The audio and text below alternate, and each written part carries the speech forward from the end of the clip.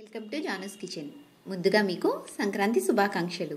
తెలుగువారు ఎంతో ఇష్టంగా జరుపుకునే పండుగ సంక్రాంతి. పల్లెల్లోని వారు 6 కాలాలు శ్రమించి పండించిన పంట ఇంటికి వచ్చి డబ్బులు చేతికి వచ్చే సమయం.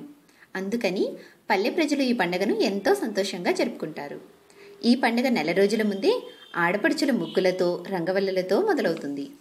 ఈ పండుగకి బంధువులు, మిత్రులు, మరి ముఖ్యంగా కొత్త అల్లుళ్ళు అత్తవారింటికి రావడం ఆనవాయితీ. ఈ పండుగకి 10 రోజుల ముందుగానే రకరకాల పిండి వంటలు చేసుకుంటారు.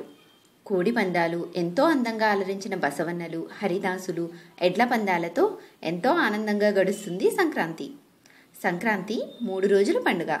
మొదటి రోజు భోగి.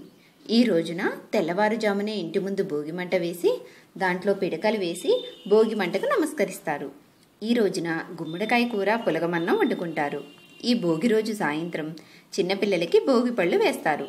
ఇక రెండో రోజు సంక్రాంతి. సూర్యుడు మకర రాశిలో ప్రవేశిస్తాడు కాబట్టి దీన్ని మకర సంక్రాంతి అని కూడా అంటారు. ఈ రోజున పెద్దలకి అంటే చనిపోయిన వారికి బట్టలు పెట్టుకుంటారు. అందుకే దీన్ని పెద్ద పండగ అంటారు.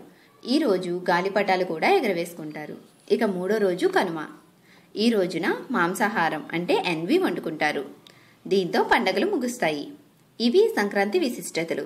సంక్రాంతికి చేసే పిండి వంటల రెసిపీస్ లింక్స్ని కింద డిస్క్రిప్షన్లో ఇచ్చాను. ఒకసారి ట్రై చేయండి.